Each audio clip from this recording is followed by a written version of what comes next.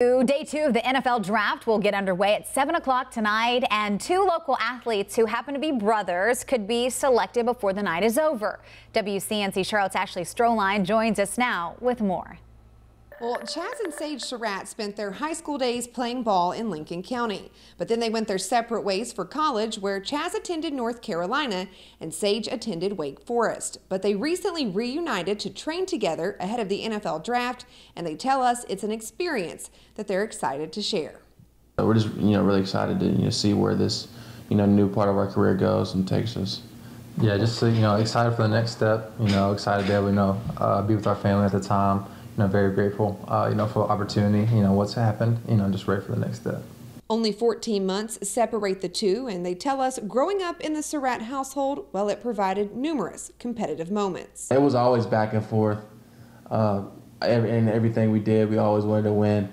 Coaches wouldn't let us be on the same team because if we were on the same, it wouldn't be fair. But to be on the opposite teams, we were always going at it. Now we had some good times, a lot of broken controllers. A lot of throwing, chess pieces. Anytime I beat Chazz growing up, he'd want to fight me afterwards.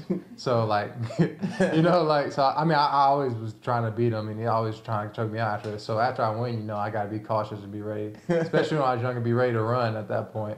But yeah, like I said, definitely when we got older, the games got a lot better, way more competitive. Just being able, have somebody like that was fun. And we always think about those times and talk about them, so it's always good to look back on that. And despite where the next chapter of their careers take them, there are a few moments that'll always be at the top of their list.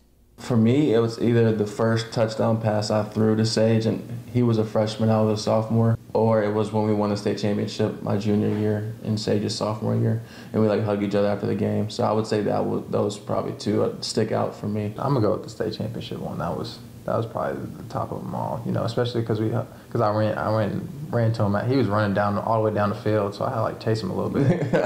He was running down the field with his hand up, and I had to chase him for 30 yards. But I'd say that was a pretty special moment to win that together.